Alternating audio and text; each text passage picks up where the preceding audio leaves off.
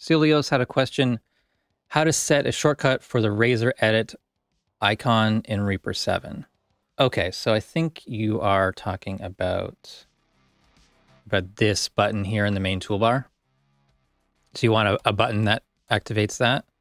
Pretty sure that that razor tool is actually called Arrange Override B. Okay, so these are the actions. Set Arrange View Override Mouse Modifiers B, so that turns that on. You can set that until you release it, or you can toggle that.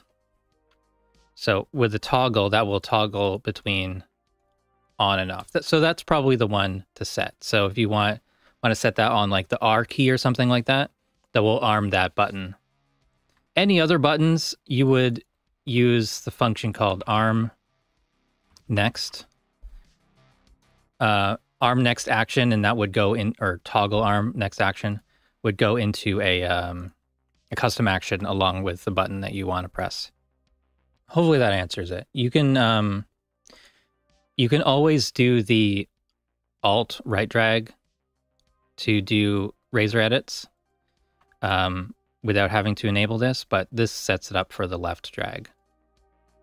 But it also makes it so that you can't do any other functions while that's active. So that's why I'm not using it too much. I've been using it like maybe twice a week since that was added. I think I maybe used the marquee select once, but usually I'm using the modifier keys.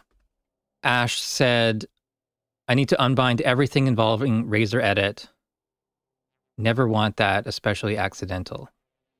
Interesting. I've been really liking razor edit for the unique things that it can do, like being able to select multiple envelope lanes, selecting an item and its envelopes except some, and being able to copy and paste that different places, or being able to trim multiple envelopes at once. It's not my default for every edit, but it can do some things that can't be done any other way. So I really like that.